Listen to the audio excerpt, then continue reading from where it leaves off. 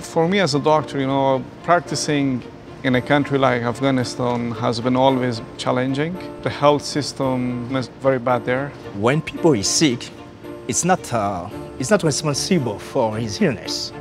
He's just sick. Just in terms of HIV, we are working hard to ensure that everyone who tests positive is linked to care. Providers face enormous challenges every day.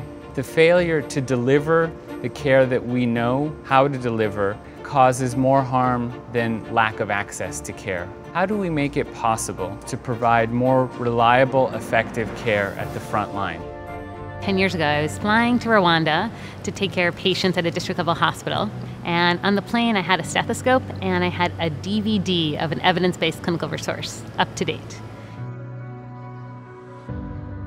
We looked at dermatology, nephrology, neurology. I saw diseases that I'd never seen before. That evening really sparked an interest in me, that what I was experiencing that night with Rwandan clinicians could scale.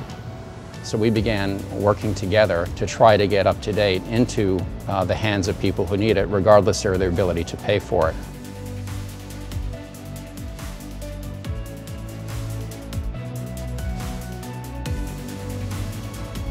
UpToDate is a source of knowledge. We are trying to put a standard in medical practice. One night I was on duty and I received a 25-year-old lady, was a nursing mom and complaining of lower abdominal pain. She was given several antibiotics, but unfortunately she did not improve.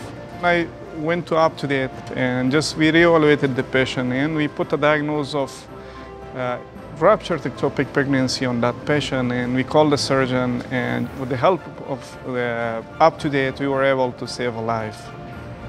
It's incredibly gratifying to see what was a germ of an idea mature to having an impact and saving lives.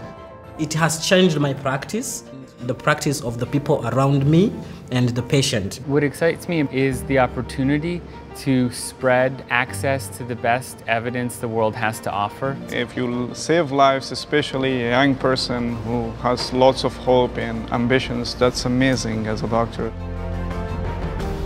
Hearing it directly from the heroes who are out there struggling every day, whose common theme is that they're dedicated to making the lives of their patients and their communities better, makes all of us incredibly proud. You have changed me and you have changed my practice, but most importantly, the patient, because everything we do is for the patient.